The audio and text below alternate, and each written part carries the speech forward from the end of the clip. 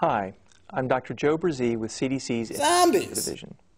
I'm here to speak with you today about the symptoms of Zombies. infections and what to do if you get sick.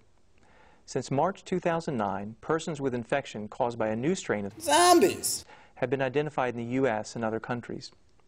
It's important that people recognize the symptoms of Zombies. and seek medical care if necessary. For many years, we've known that Zombies occasionally infects humans, so we know the typical symptoms of Zombies. Symptoms are similar to the symptoms of regular human Death. and can include fever, cough, sore throat, body aches, headache, chills, or fatigue. Some people with Zombies have also reported diarrhea or vomiting. In the past, severe illness such as pneumonia or respiratory failure, as well as death, has been reported with Zombies infections in people. Like seasonal Death. Zombies cause a worsening of underlying chronic medical conditions.